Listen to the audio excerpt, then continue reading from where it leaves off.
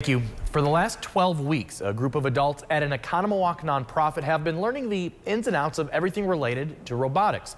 Now they're hoping to take those lessons and make history. CBS 58's Ellie Nakamoto-White joins us live in studio to explain. Ellie? AJ, each member of the group either has some kind of intellectual or developmental disability. Leaders tell me they're the only ones in the country to form this kind of team, and for them, the sky is the limit. It's a Sunday night, and 19-year-old Nicholas James see what happens if you put that in there. Is sitting inside of a room. You put this on like that, I think. Helping design a recycling sorter. Green, blue, blue. Out of this classic toy. I've been a fan of Lego.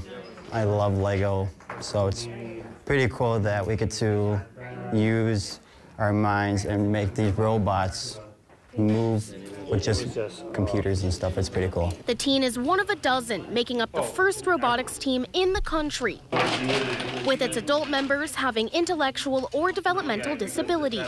We are very unique to the Lake Country area, and for us to be able to say that we are the first to be able to do this in the world, it's amazing. Heidi Hamilton is the Program and Enrichment Center Director for Oconomowoc nonprofit Journey 21. Our mission is to provide safe and supportive opportunities, employment, programs, outings, and residential settings for our adults. The team, led by student mentors like Ava Anderson. The progress that we've seen with STEM skills in such a short time has been really cool to watch. And Needy George. On the first day, they were super shy and they were really hesitant to really do anything with the Legos. Now they're really just getting into it. You know, they want the computer, they want all the pieces, they want to do everything, and they have that ability now.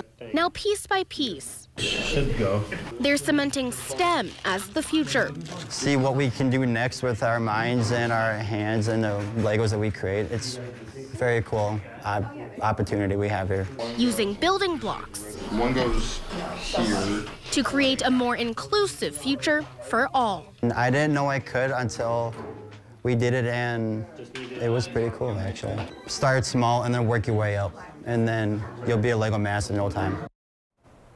And today actually marked the group's last meeting of this season, but they're already preparing for January when the next session launches. Now, hopefully by then, they'll be able to enter into the first Lego League competition in the summer, which brings together tens of thousands of teams in a global battle. Live in studio, Ellie Nakamoto-White, CBS 58 News.